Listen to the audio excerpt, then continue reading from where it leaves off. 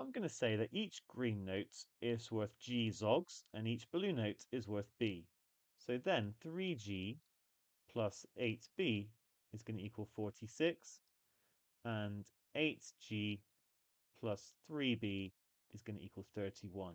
We've got ourselves some simultaneous equations to solve. Now, one strategy might be to make the coefficients of G the same, or of B, times by 8 times by 3.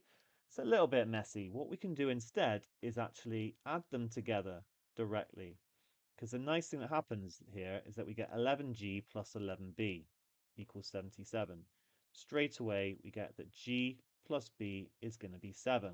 Oh, that's really nice. So now I'm going to multiply through by 3 to give 3G plus 3B is 21. And then write the first one above it, 3G plus 8B is 46, and subtract them. So 5B is 25, and B is going to equal 5. From this, we're going to get that G is equal to 2.